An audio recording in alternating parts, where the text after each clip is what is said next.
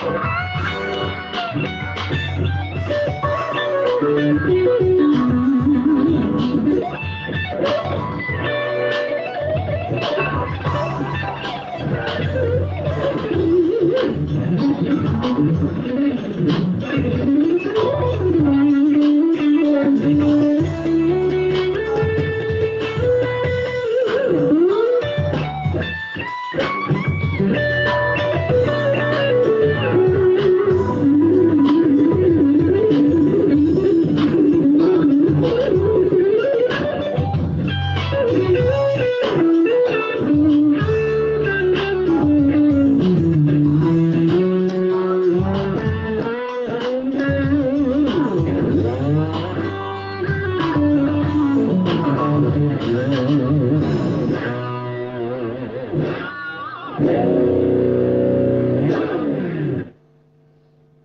kan? Clear ke tak clear? Tak.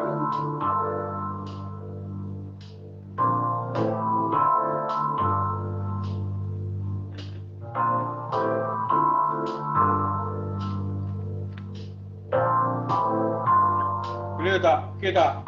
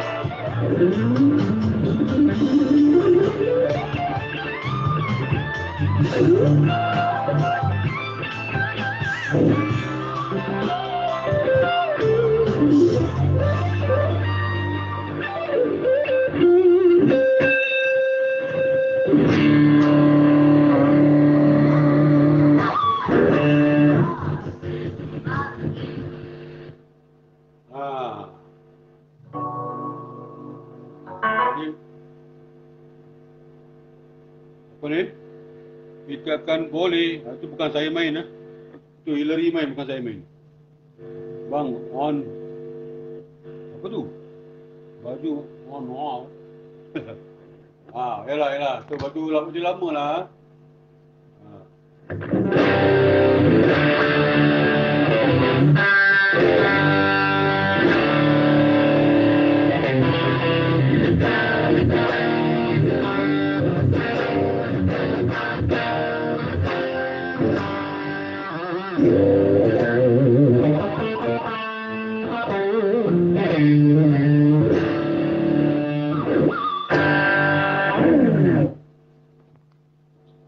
Okey, apa lagi nak jam?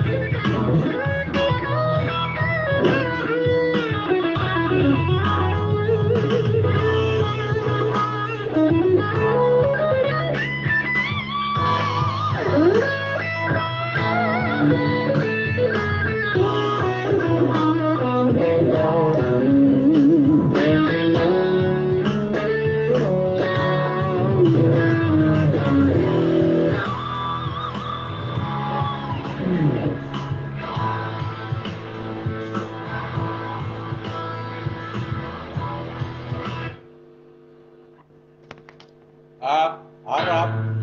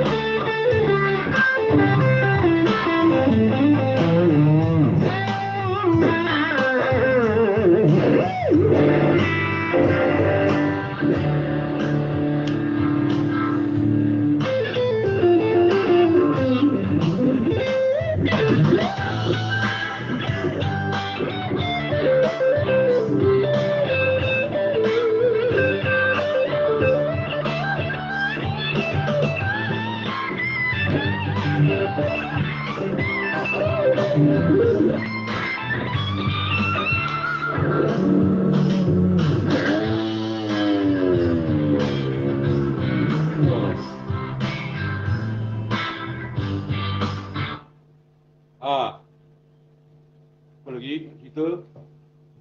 Orang pegang gitar nak cerita susah. Tu dia leceh. Nak cerita, Lan pula pergi jahanam dia punya wifi pula dulu. Try to get unify lah Lan. Mana orang pakai wifi lagi? Pang.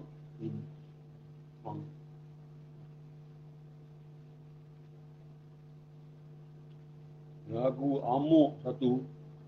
Amuk tak ada, gemuk ada kalau nak. Tak ingat lah lagu-lagu lama ni, mana dia ingat lagi. 20 tahun dah main. Pening kepala aku. Memang saya tak ingat. Apa lagu ni? Lagu ni lah. Saya ingat lagu tu.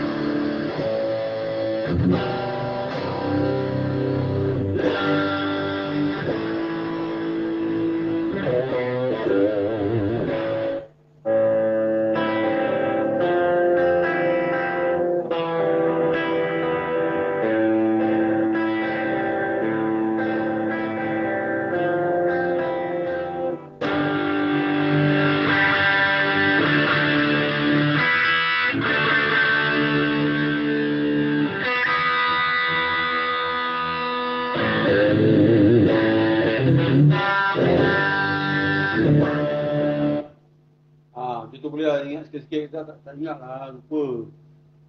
Jadi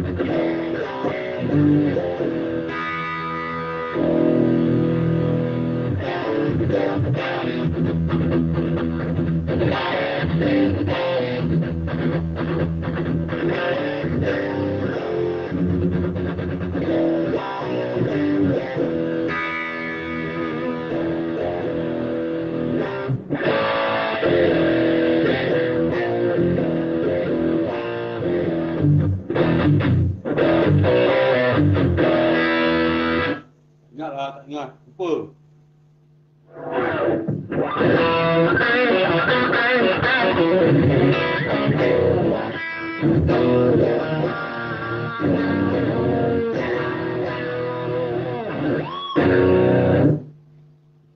Okay, kita pergi satu lagi, lepas tu kita boleh stop lah.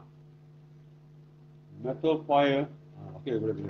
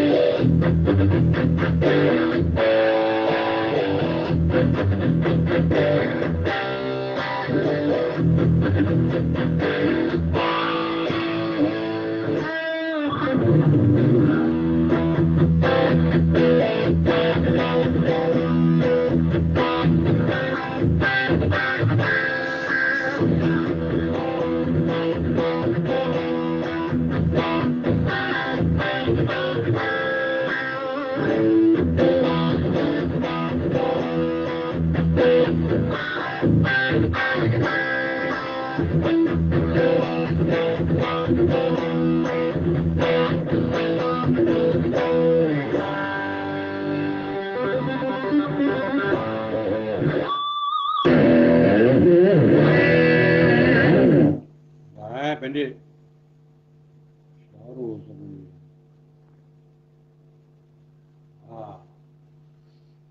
Next song sebelum apa ni? Malam kena relax sikit lah. Kejap.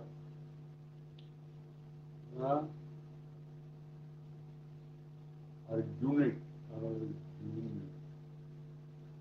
Georgie.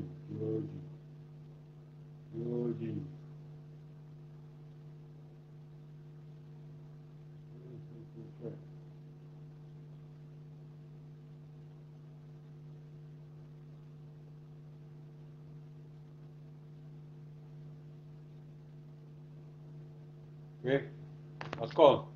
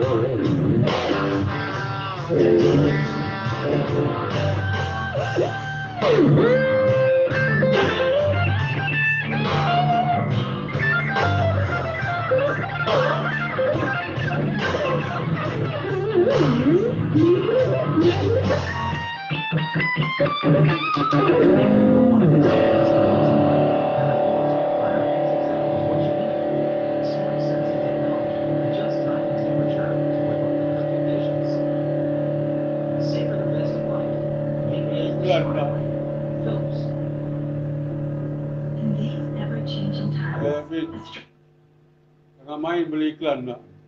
Allah betul kan.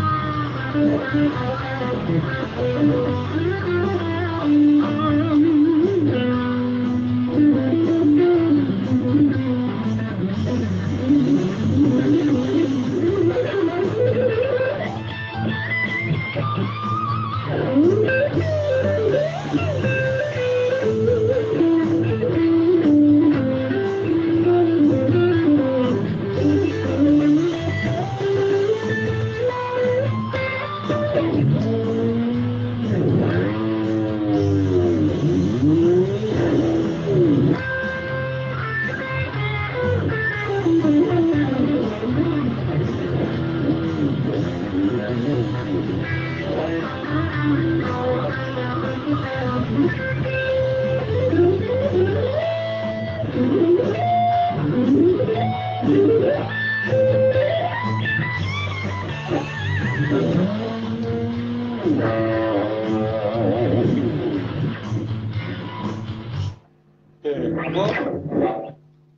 Lancikau kuning. Oh, lupa lah. Cek. Ya.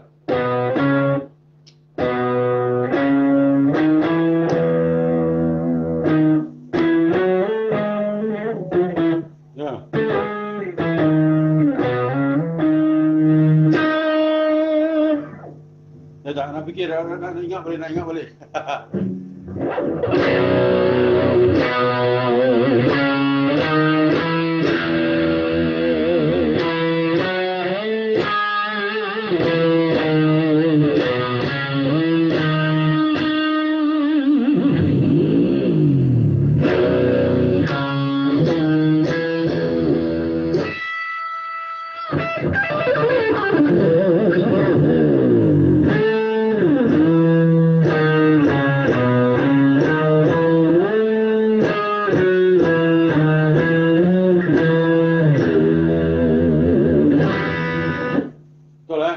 Betul lah lebih kurang. Ingat tak lupa lah. Aduh.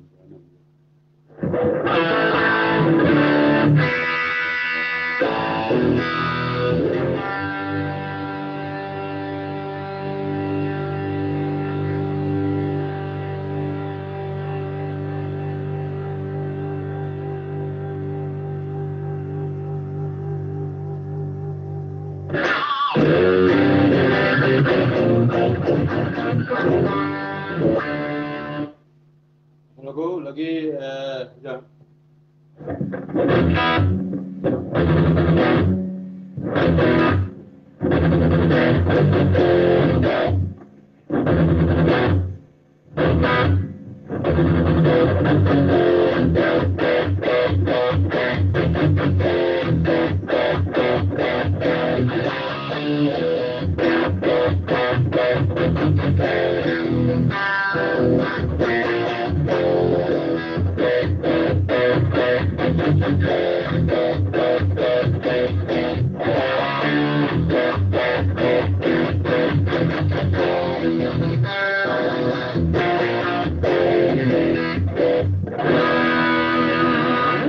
Tu lagu kipas tu lagu saya.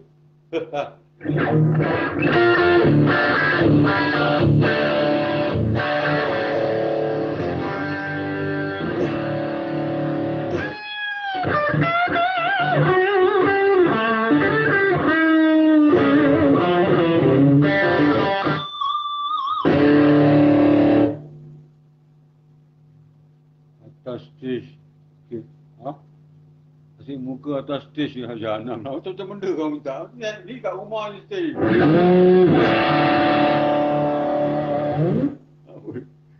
Baca Hassan macam mana kita nak main lead. Sekali nafas. Kita gulung baik. Oh, jangan fikir gulung dulu. Dot.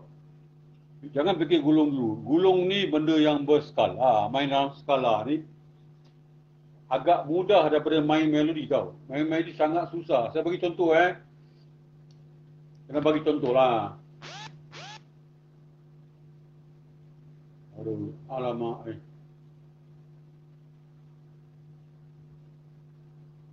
Okay, kita ambil contoh macam ni. Lagu yang besar punya apa nama tu, dia punya voicing Ambil contoh ni. Aduh. Iklan pula. Dengar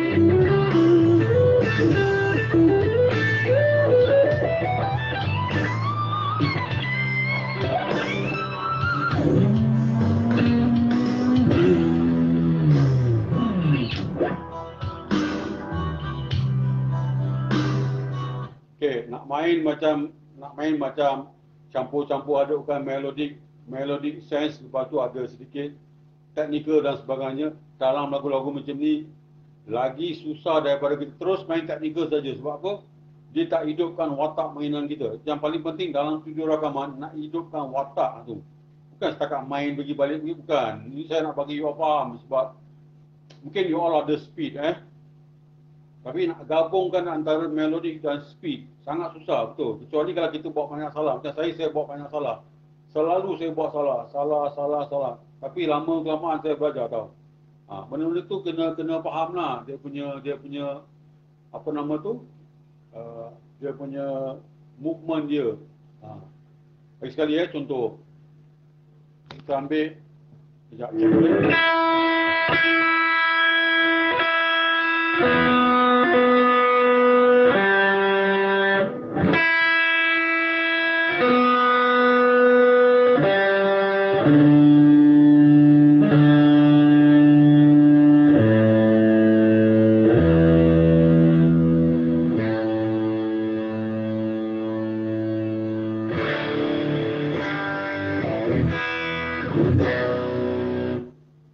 Kita cek lagi sekali kita bagi melodi saja.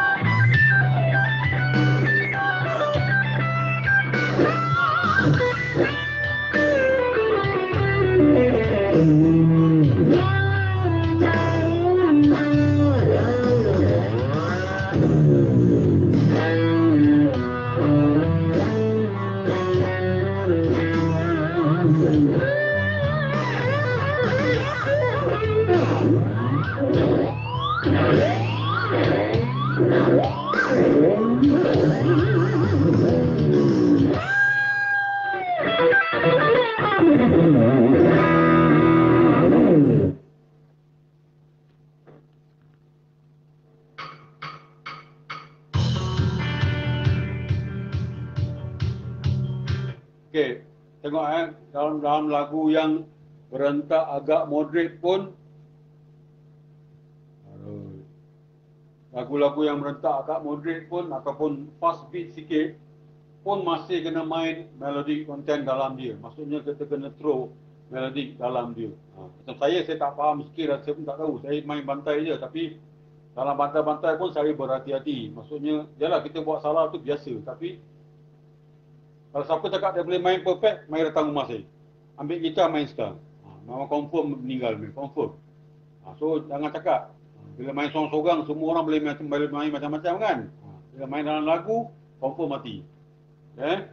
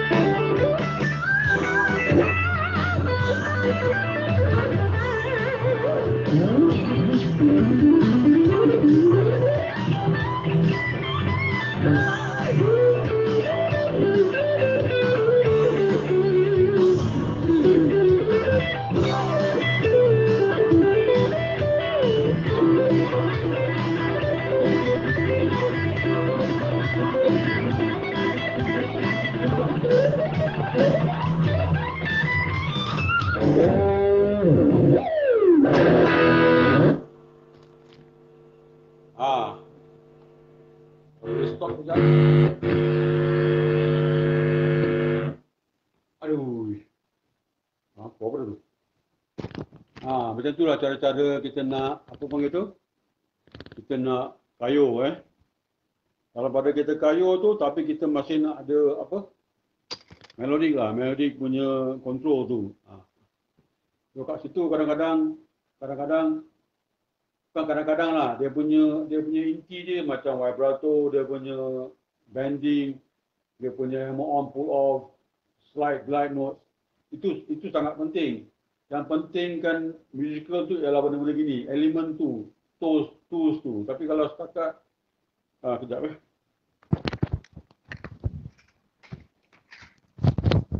pakai ni lah, baru korang faham aku cakap. Okey, dengar tak? Okey, yang bagi adik-adik, abang-abang yang tanya tadi tu, sorry lah, saya bukan yang bagus ke apa-apa, saya cuma try je. Tapi dalam studio rakaman untuk 30 tahun, saya kerja macam ni. Saya punya session job saya macam ni. Saya tak ada ambil masa untuk plan ke apa-apa, saya tak boleh. Sebab apa? Saya punya otak ni macam dunggu sikit lah. Macam agak dunggu sikit. Jadi saya memang tak reti nak plan-plan ni. Itu apa namanya? Autoplay tapi bersih dan cantik.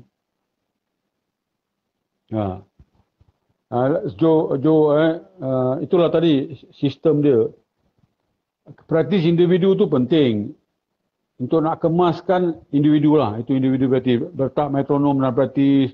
Jangan bawa praktis tu pergi dekat lagu. Bila bawa dekat lagu, dia jadi macam, dengar macam tegak tau. Macam main skala tau.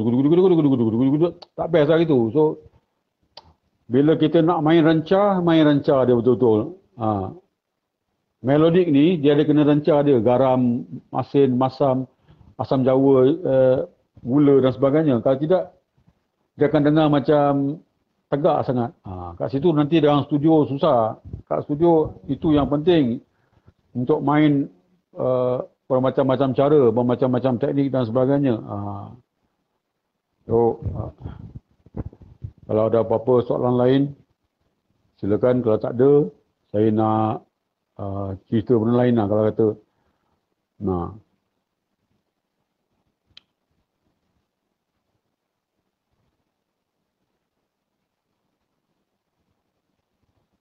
Nak main dan dengar macam betul dalam lagu sangat susah, seriously. Nak kita main spontan 3M macam ni, lagilah susah. Lagi susah, percayalah. Dulu saya buat apa tau, saya bagi you all tips lah. Kalau you all nak main macam ni, nak cuba, cara korang lah. Nota IJ, nota korang main cara. Apa korang buat, ini abang bagi tips saya, sangat-sangat bagus untuk korang nak praktis.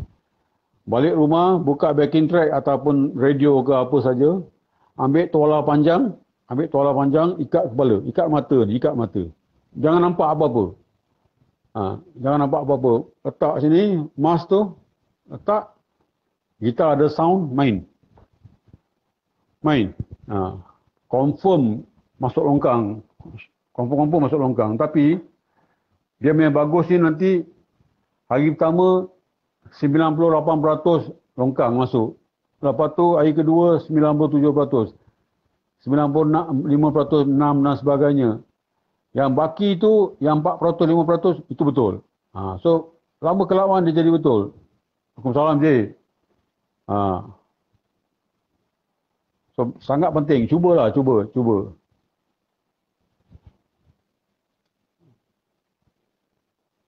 Setuju tak bang kalau saya kata kekuatan jari sangat penting bagi seorang gitaris sebab saya tengok jari abang memang kuat.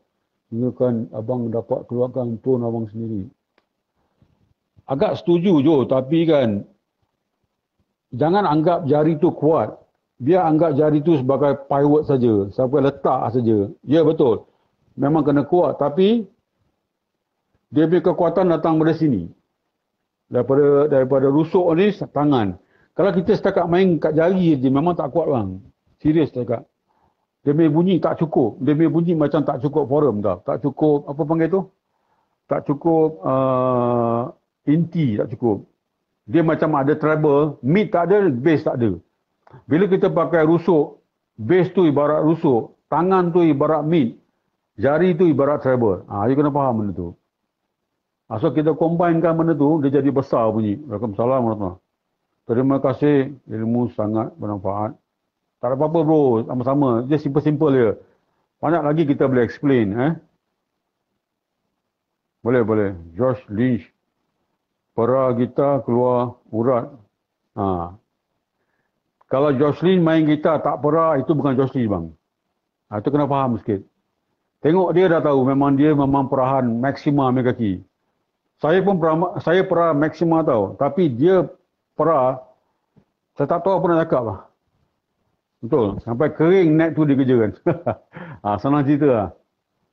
Sekejap Pasal apa setup gitar bang? Ajar setup gitar bang. Itu tak boleh cakap kat sini. Dia kena datang kat rumah, dia kena belajar.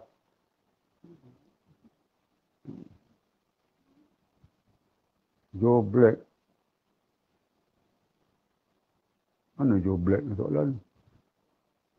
Pasal kekuatan yang datang dari rusuk yang abang kata itu, memang saya setuju sebab saya rasakan benda yang sama sekarang ni.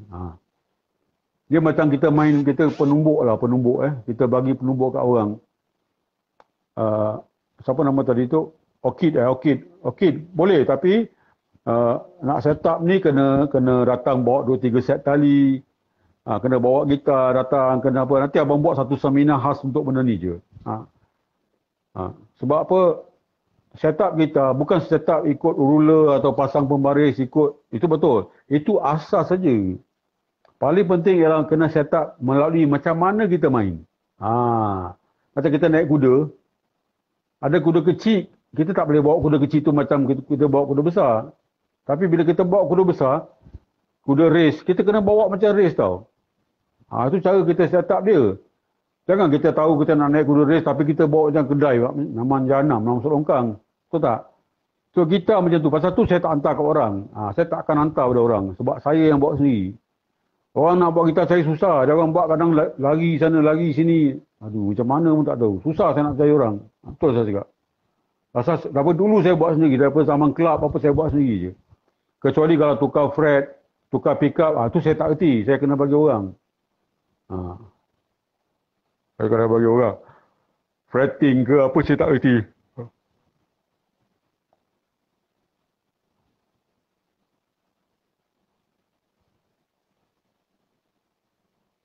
Mardok. Lan dah cangkul sampai flat tu bukit. Apa benda dia cakap bro? Kau tak faham apa dia cakap lah bro. Dia cakap untuk member lain ke? Kejap. Nak pergi buang air sekejap. Ni ambil air.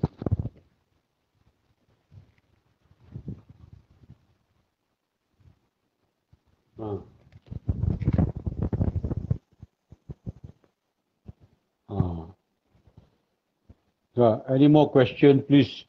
Ada apa-apa tak pertanyaan-pertanyaan lain? Okey, sekejap. Gadget semua saya dah simpan dalam almari bang. Yang saya guna sekarang cuma gitar. Sekejap saya baca sekejap.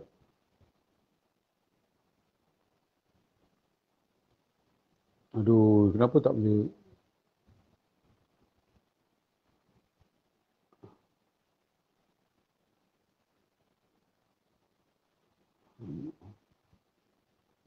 Tak, saya kena baca, saya tak apa-apa pegang dia macam lari lah dia punya skrin ni, tak tahu apa hal pun. Gadget semua saya dah simpan. Yang saya guna sekarang cuma gitar dan amp saja. Padan muka saya. Baguslah. Setiap kali saya dengar solo hakikat amok memang bulu roma saya meremang bulu masa. Okey. Ada tip tak cara terbaik untuk latih picking hand untuk hasilkan petikan yang tepat, padu dan bersih? Okey, siapa nama tadi? Muhammad Syah. Okey. Untuk picking tak ada shortcut. Dia tak ada shortcut. Katakan untuk picking, nak picking semata-mata tak ada masalah. Tapi lepas tu nak picking, nak masuk ke dalam lagu, itu masalah besar. Itu kena fikir. So untuk buat tu kita memang patah balik ke belakang macam cari metronom satu yang tik tak tak tak dekat handphone ada boleh download apa, dekat apps boleh download. Lepas tu nak practice speaking ni kena ada metronom, kena ada, wajib ada. So you practice your major minor, diminish, melodic minor, harmonic minor, apa sajalah kau nak practice lah, tak kisah. Blues, major minor, pentatonic, practice benda-benda gitu. Sebab musical dia bukan kat situ. Musical bila kita pecahkan untuk main dalam lagu, itu yang sangat penting. Bukan pasal kita main gitu, bukan gitu tau. Nak main dalam lagu tu, itu yang susah. So vibrato, teknik vibrato kena berpelbagai. Lagu fast lain, lagu slow lain, lagu moderate lain. Itu je dah 3 jenis. Lepas tu nak combinekan 1, 2, 3, 4, 5, 6. Lagi macam-macam mana nak kena buat. Ambil contoh nombor. Orang main nombor ekor kan. Dia ada 4 nombor je. Katakan 6, 7, 8, 9. Kalau dia pecah-pecahkan, dia sambung-sambungkan, dia kali tolak apa semua, dia takkan habis. Bayangkan muzik ada 7 nota, termasuk oktav lah. Do, re, mi, fa, sol, la, ti. 7. Do satu lagi lah, next oktav. 7 note. 7 note ni, kalau korang praktis betul-betul, cari betul-betul, bending sikit, dah lain. Tapping sikit lain. Sikit lain. Macam-macam benda boleh buat. So, 1 sampai 2, 2 sampai 3, 3 sampai 4. Kau cuba. Saya buat gitu sebab saya tak pergi sekolah. Saya tak pergi ITM, saya tak pergi Aswara. Saya tak tahu muzik, saya tak tahu. Saya dengar, saya terus main je. Saya gitu. Saya tak tahu chord tu apa, lepas tu chord apa saya tak tahu. Saya cuma main, tengok macam ni, tengok Dia tengok contoh. Depan lagu tengok. Ni. Tengok. Saya pilih. Pilih. Mana main?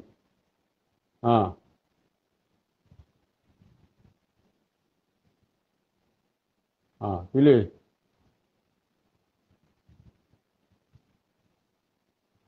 Palun je. Lepas tu, cari. Muzik pula. Macam-macam ada, nampak? Pilih. Apa benda tu?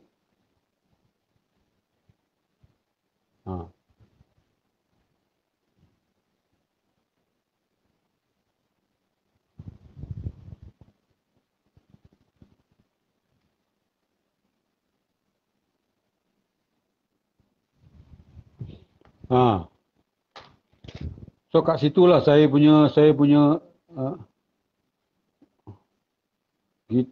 gitar yang bunyi tak panjang, ada tip tak bang? Macam mana nak setting? Okey. Gitar yang bunyi tak panjang, kejap. Aduh.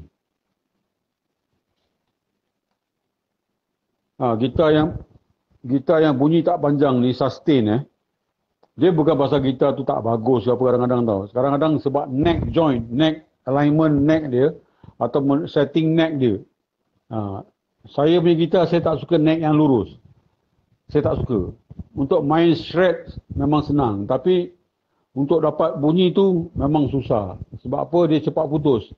Dia punya gegaran tali kan, tali yang macam ni. Kita ambil contoh Saya bagi contoh lah. Ruler. Tengok you macam ni. Sekarang neck yang lurus dia macam ni. Ibaratkan macam ni kan. Lurus kan. Neck saya dia akan gini sikit. So dia ada nafas. Faham tak? Kalau you tengok dari sini, dia katakan dia gini kan. Kalau lurus macam ni. Dia punya bacaan kat sini. Tengok. Neck lurus tengok macam ni. Bacaan dia macam ni. Okay, kalau kata neck saya, dia mesti ada bengkok sikit macam ni. Dia panggil itu neck relief. Bila neck relief, apa king dah masuk ke? Lepas tu, bila neck relief, maksudnya kat sini, ujung kepala tu, longgarkan sikit. Bila dia tegang, nota kita picit, kita tekan satu nota dekat fret, dekat tali, pusingan tali tu tak cukup. Dia ada pusingan dia macam ni tau. Dia ada pusingan dia macam ni. Kita tekan tali, kita tengok secara halus, dia akan pusing macam gini. Dia punya bulatan dia besar. Kalau relief dia bagus, bulatan dia lagi besar. Itu sustain sebenarnya. Kalau kata neck terlampau tegak, memang tali jadi rapat. Tali jadi rapat untuk senang hammer on pull off, memang senang main.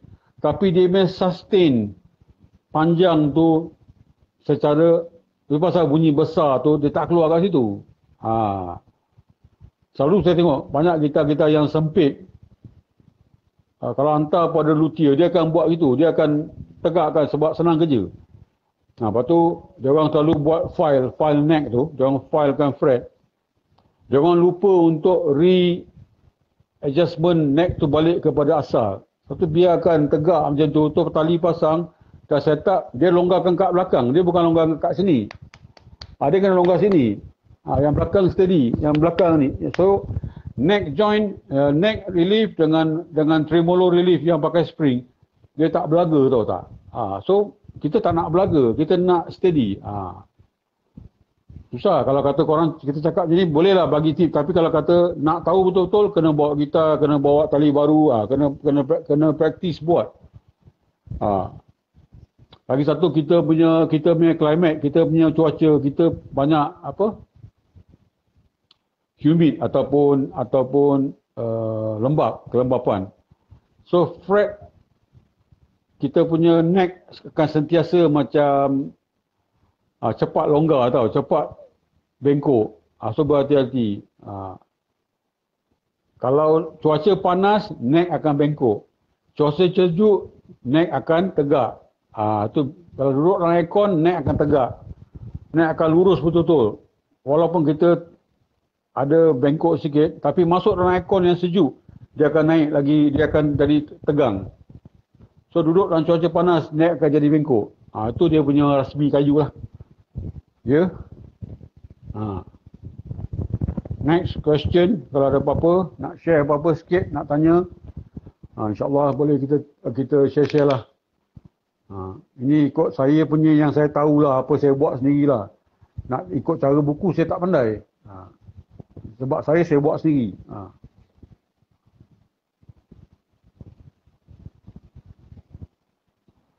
Okey, faham tak okey?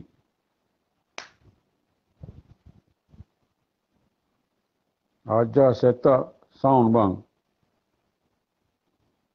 Okey. Boleh. Terima kasih. Sama-sama. Kalau faham sikit okeylah Janji faham sikit dah lah. Sebab apa? Nantilah satu hari saya buat seminar satu nanti betul-betul bawa gitar. Bukan sebab saya luthier, bukan. Tapi saya ajak untuk set up sebagai player. Macam luthier ni sampai dekat tempat dia orang akan pasang buka tali macam biasa tau. Pasang tangan tali, buat itu, buka sana, tekan, pusing sana, pulih, laras sana, pusing sana, dah settle. Sebenarnya bukan. Dia orang buat balancing, tapi dia orang tak buat on wheel balancing tau. Itu bahaya. Saya buat on wheel balancing. Saya tak heran pasal benda tu. Saya heran pasal benda ni. Sebab playability saya atas pentas. Dia orang buat gitar untuk saya. Dia orang tak tengok macam saya main. Saya memang kasih. Betul saya cakap. Saya kalau pulas memang tercabut naik nanti. Kau tak tengok aku main, kau pergi buat. Mana boleh. Tak boleh bang. Pasal tu dalam kamus luthier dunia, dia akan cakap, setiap kali luthier yang nak buat gitar, macam-macam player, tengok player tu main dulu. Semua player bukan sama, lain-lain. Ada yang ganas, ada yang lembut, ada yang in between, ada yang minimum macam-macam. So, kena berhati-hati.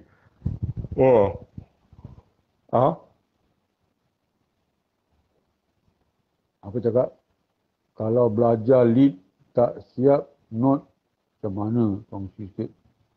Apa benda tu?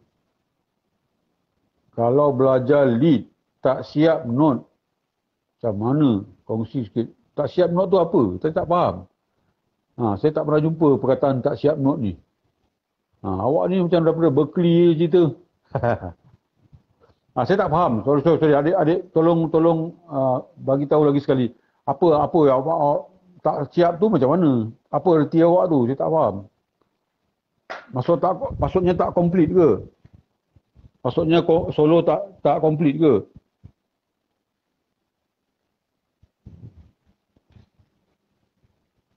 Saya tak faham apa maksud awak. Jadi saya nak explain susah. Cuba bagi saya faham sikit apa yang awak tanya tu. Macam you all tengok saya, sebenarnya kan saya tak nak main lagu-lagu orang ni, saya jam 3M, saya tak nak sebenarnya. Tapi saya terpaksa buktikan pada korang semua apa saya maksudkan. Saya menghormati lagu-lagu orang. Sebab apa, lagu-lagu orang tu ada solo-solo tersendiri. Solo yang sangat saya kagumi, dia orang main bagus. Dia orang main sedap. Ada lagu macam Syahrul ke Gitar ke ataupun Kid ke, siapa yang main dalam lagu dia orang, lagu tu sedap. Dia orang main dia orang main melodi dia orang sedap, cantik untuk lagu tu. Tapi saya bukan dia orang. Itu je. Saya tak boleh main sistem tu. Sebab apa? Kalau kita main solo orang sebiji, macam mana kita nak cakap feel kita? Tolong cakap dengan saya macam mana you all nak cakap? Kau dah main sebiji ni. Macam mana kau nak cakap ke solo tu kau punya? Satu saya tak suka, saya bantai je lah. Janji aku tahu kejap. Pasal selalu main solo selalu salah note. Okey. Kalau salah note, jawapan dia apa tahu? Practice skala dulu. Faham, dia ada simple, mesti nak kena tahu juga. Simple, ambil scale yang paling utama. Scale yang besar, yang paling utama ialah scale besar. Jangan belajar leads kat YouTube, jangan belajar. Belajar daripada scale besar. Nak kenal diri sendiri, belajar kat situ. Jangan belajar dekat leads orang. So macam kata do re mi fa sol la ti do, tu major. Lepas tu belajar minor pula. Lepas tu belajar harmonic minor pula. Lepas tu belajar melodic minor pula. Lepas tu belajar diminished pula. Lepas tu belajar pentatonic pula. Pentatonic ada minor, major dan sebagainya. Belajar benda tu dulu. Asas tu penting buat. Lepas tu dah faham benda tu, mesti nak faham tools pula. Tukul besi apa, plier apa, spana apa, kalau dalam screwdriver apa. Screwdriver pun ada yang bunga, ada yang 4 segi. Itu apa tahu? Itu vibrato, itu bending, itu hammer on, pull off, slide, glide note dan sebagainya. So tadi kita main scale, dah scale tu dah faham, gabungkan dengan tools pula. Kat situ kita cari dia punya titik melodi dia yang kita nak. Sekejap. Dekat pukul 12, kalau tidak saya dah boleh main gitar. Takut jiran nanti kan memekak. Nanti besok-besok lah kita sambung balik yang pasal tip-tip yang main. Nanti kita cuma explain cakap mulut je lah. Kejap. Selalu main okey. Abang kalau nak dapatkan sound rock yang agak basah, macam mana nak set up? Lebihkan mid ke, bass ke atau macam mana? Ronnie James Dio. Warma, Ronnie James Dio hidup lagi ke? Bukan penyanyi ke? Ronnie, how are you, man? Okey, tadi Ronnie okey, saya explain pada Ronnie Bila you pakai pickup humbucker, you punya setting jadi lain. Bila you pakai pickup single coil, setting you jadi lain. Bila you pakai pickup mini humbucker, setting you jadi lain. Bila you pakai trambucker, setting you jadi lain. Bila you pakai pickup macam EMG dan sebagainya yang pakai active pickup, bateri itu jadi lain. So pasal tu kena faham. Kita kena faham gitar kita dulu. Kita kena faham. Lepas tu kita kena tahu gitar kita neck apa. Maple neck. Apa asas maple neck? Apa asas body kita? Body kita apa? Mahogany ke? Alder ke? Ataupun swamp ash ke? Ataupun ash ke? Ataupun macam-macam lagi. Itu asas kita kena faham. Sebab bunyi-bunyian paling asli datang dari situ. Pick-up ibarat mikrofon. So, itu lain pula. Lepas tu nak tengok setup pula. Relief cukup tak? Itu semua main 10-20% bunyi tau. Bukan setakat beli gitar terus main cocok terus masuk amp bunyi sama. Tak ada. Tak ada bang. Macam saya pergi detail. Saya betul-betul kaji satu-satu, saya cek betul-betul. Pasal gitar SHRÖDDER ni sampai kat saya buka balik semua.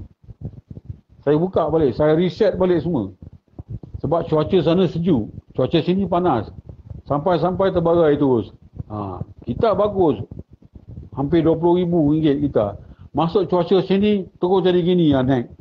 Terpaksa buka balik, reconstruct balik dia main neck, adjust balik, pick up height, balik, tremolo buka balik, lepas tu pasang tali baru dan sebagainya, setup balik. Muzik padu sikit gitar melodi. Minta paduan sikit gitar melodi. Sini sekarang dekat pukul 12 ataupun kejap. Okey, saya cuba kesian. Adik-adik, kita kecilkan sikit volume. Kita cuba pelan-pelan sikit.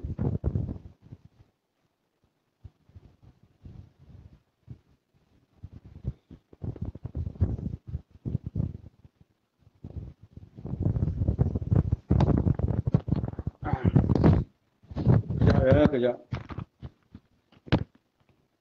Saya tak buka kuat. Kalau saya kat rumah volume saya 9, tapi hari ini memandangkan ada adik-adik tanya tu, nanti saya explainkan.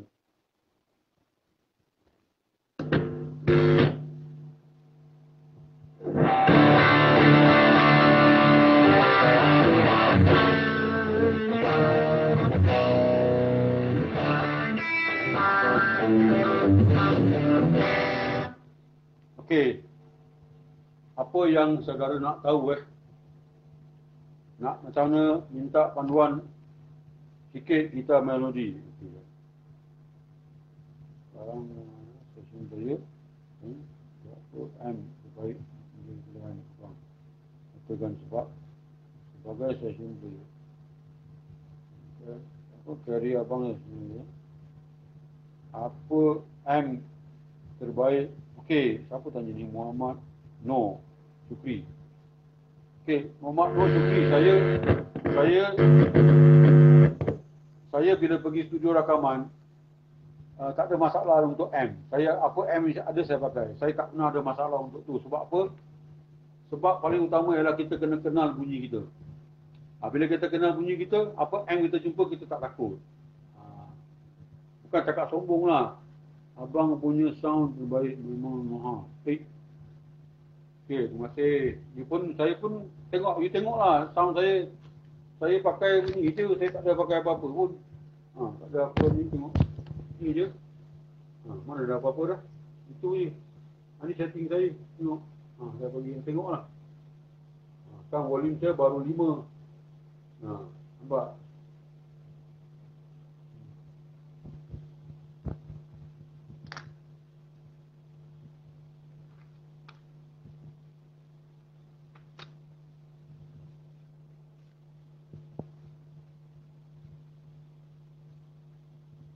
Kita tengok kita bagi contoh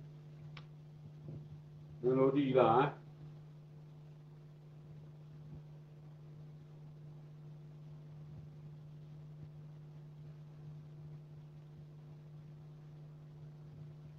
Okey, contoh.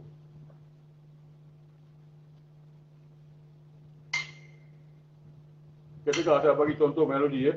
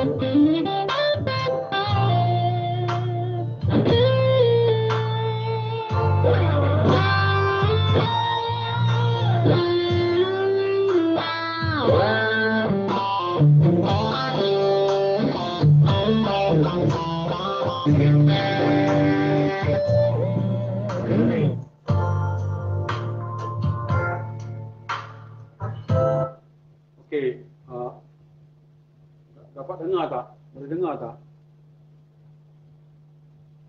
Apa tanya tadi dia tak tahu. Kalau tak dengar bagi tahu, kalau dengar cakap okey, tak okey, cakap tak okey. Jadi saya boleh explain dengan betul Boleh okey okey. Tengok siapa nama dia. Dalam nota kita, kalau kita main kata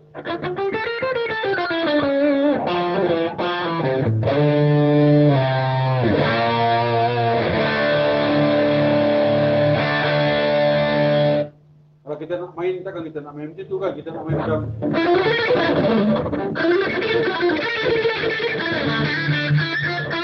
kan kita nak main gitu. So kita tengok lagu. Kalau lagu yang macam ni, banyak pakai benda-benda yang kena pakai melodi yang kontrol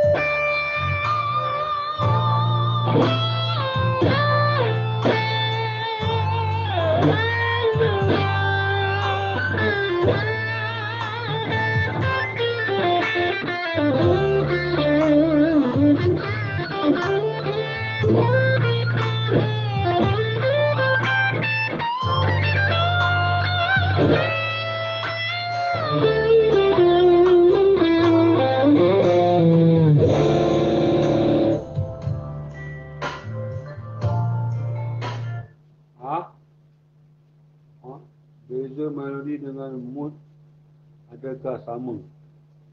Tak sama. Mood ialah macam scale untuk asas. Melodi ialah ibarat kuih yang dah siap. Tapi mood ibaratkan dia macam satu acuan dan sebagainya. Oh, kalau kita nak main lagu ni, kita rasa kita nak main muzik ni, kita nak main mood. Mood Benda tu macam satu panduan. Mood ialah satu benda patut panduan untuk kita. Oh, kalau kita jumpa chord ni, kita boleh main, katalah kita jumpa chord ni. Kita kena main mood, katakan. Katakan Itu mood. Tapi untuk main melodik, itu cara lain. Itu kita kena terjun, kita kena lompat sini. Adun sana, adun sini, tapis sana, tapis ada gitu.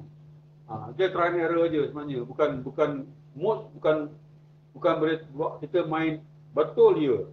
Tak salah note dalam chord, itu mood atau scale. Tapi itu basic.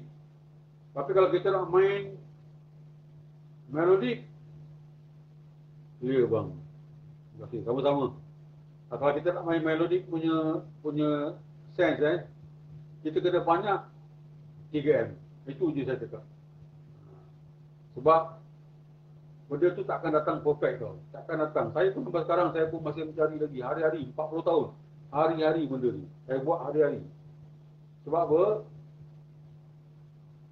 Saya nak cari inti dia. Bukan saya nak cari dia punya sabuk. Saya tak mahu. Saya nak cari dia punya inti tu. Saya nak perah keluar inti. Dia punya santan tu nak keluar. Bukan perah untuk makan sabuk. Saya tak mahu. Kata kita main, okey, kita tukar konsep kita tukar, kita pergi bossa nova pula. Bossa pula, Latin.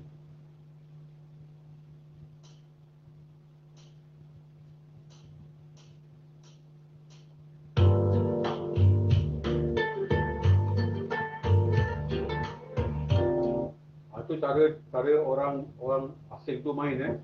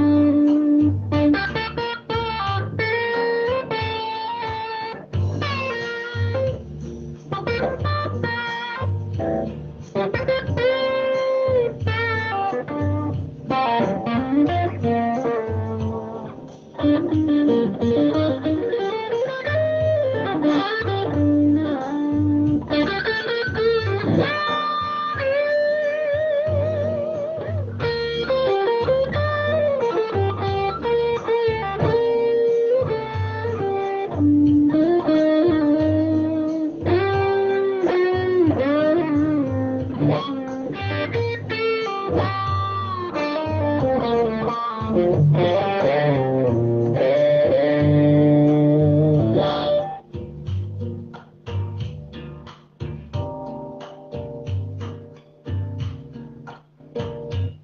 cara saya approach lah. Itu cara saya punya cara untuk saya approach. Mungkin orang lain punya cara kan. Tapi itulah dia. Tapi kita nak buat macam mana? Kita nak buat untuk nota tu dengar macam ganas ke, atau nota nak dengar lembut ke dan sebagainya, kita boleh adjust mainan kita. Kita boleh ikut mood lagu tu dengan kita adjust mainan kita sendiri. Tengok kita bagi contoh, tadi saya main macam yalah bukan ganas sangat ke apa, sebab lagu tu tak ganas pun. So kita tukar lagi lembut sikit.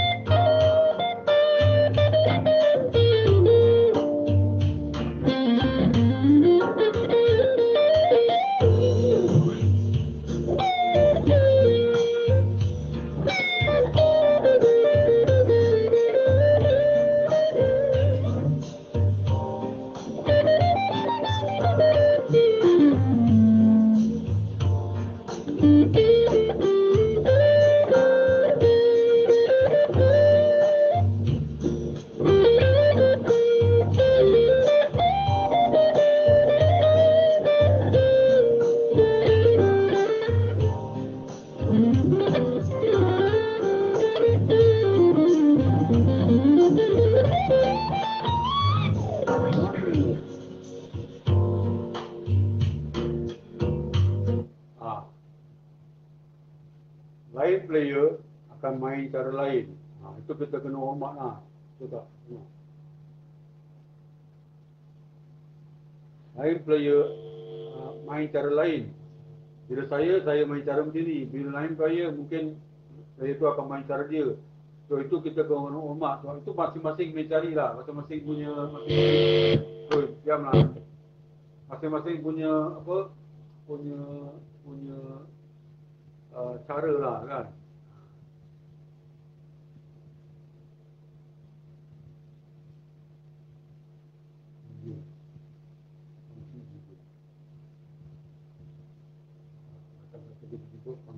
Funky pula.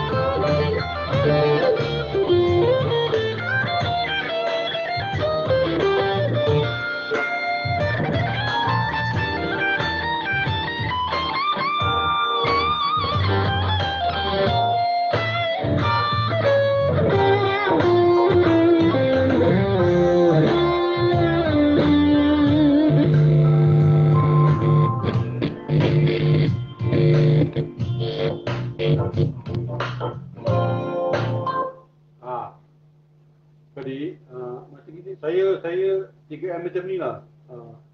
Kita main buka je lagu mana-mana kita nak, on aja, terus main aja. So mula-mula memang teruk lah, memang masuk longkang saja lah semua, confirm punya. Tapi kalau kita tak nak main, kalau kita rasa kita nak main tak nak salah, tak nak buat salah, nak main perfect.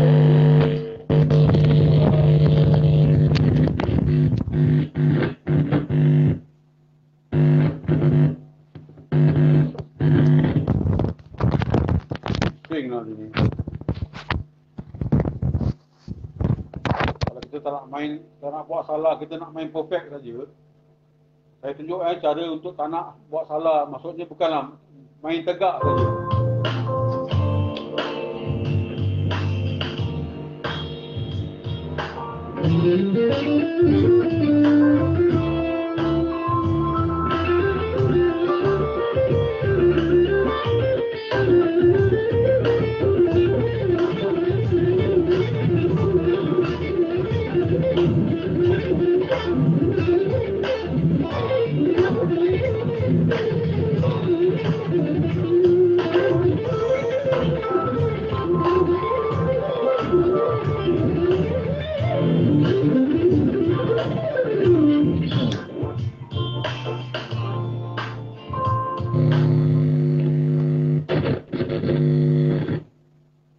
Bila kita dengar macam tu, dia dengar macam skill, itu saja, tak ada apa-apa pun sebenarnya. Tak ada asam, garam, semua tak ada, cuma main tegak saja. So kalau kita nak main susah, jadi gini.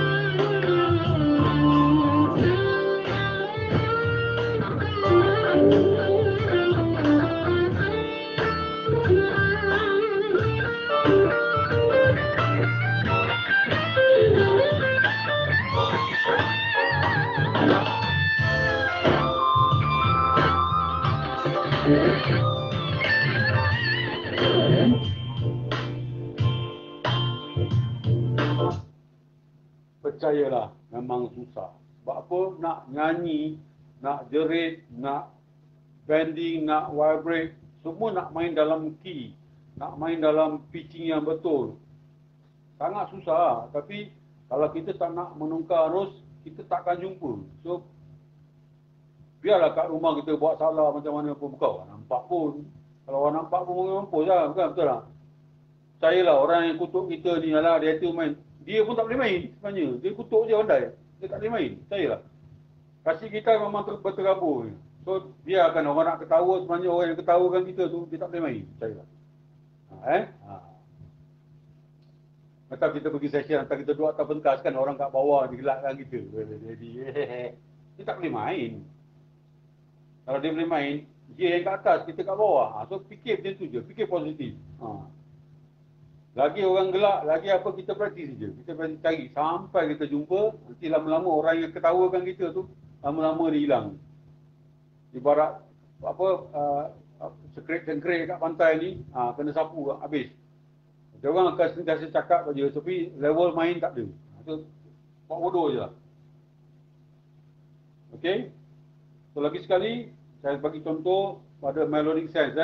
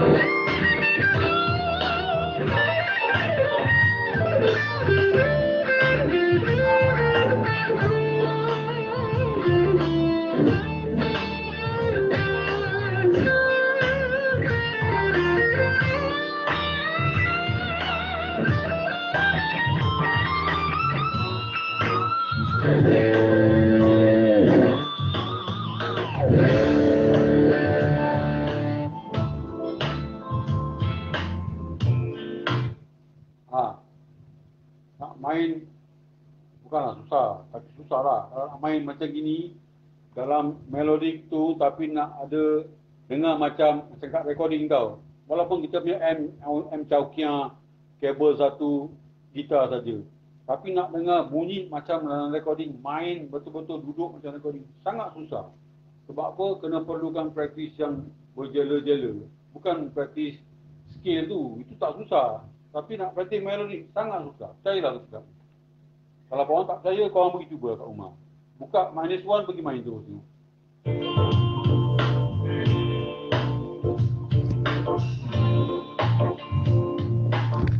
Ni main skill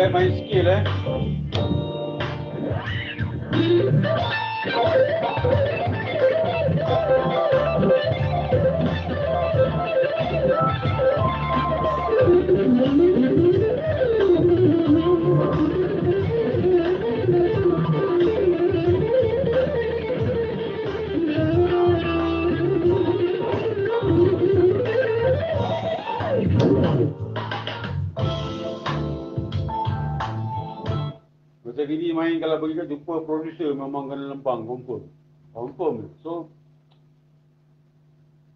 cari titik melodi yang betul lah. Susah tapi kita kena cari. Sampai dapat, saya pun masih usaha juga, masih dengan mencari juga. Susah. Apa lagi?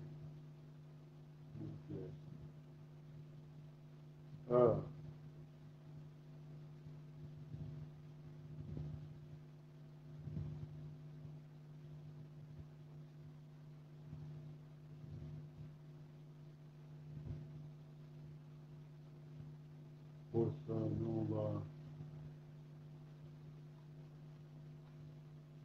Harap korang dapatlah apa yang saya terangkan tapi itulah insyaAllah nanti besok-besok kita boleh sambung lagi apa-apa kan.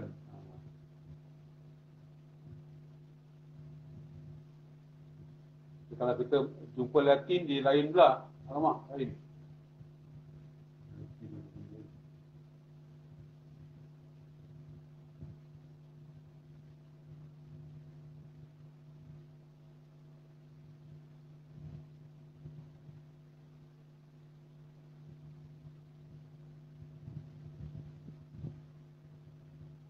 Latin jazz.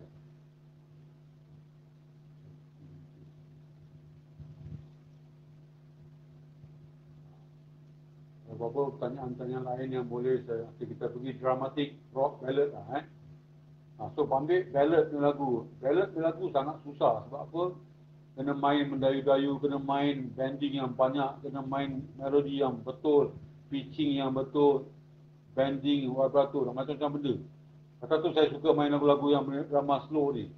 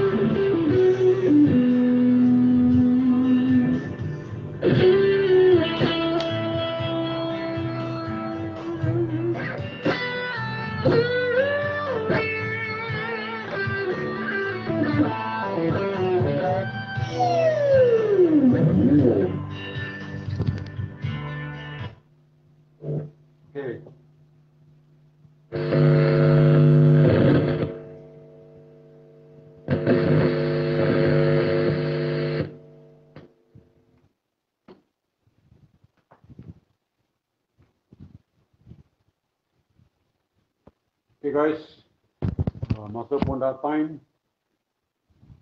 Nanti kalau ada apa-apa nanti kita buat besok ke apa-apa ya. InsyaAllah. Saya pun bukan tahu semua, saya pun tahu sikit-sikit. Kalau kita boleh share, kita share lah ramai-ramai. Okay? Terima kasih banyak-banyak kerana sudi sama-sama menungkar arus dalam 3M. InsyaAllah ada masa kita jumpa lagi. Terima kasih ya. Support Hassan Babylon channel, official channel. So besok insyaAllah kita akan ada mungkin mic SHRÖDDER ataupun kit search besok. Kita tengoklah besok. InsyaAllah. Okay, bye-bye. Assalamualaikum. Salam Noha, salam 3M pada semua.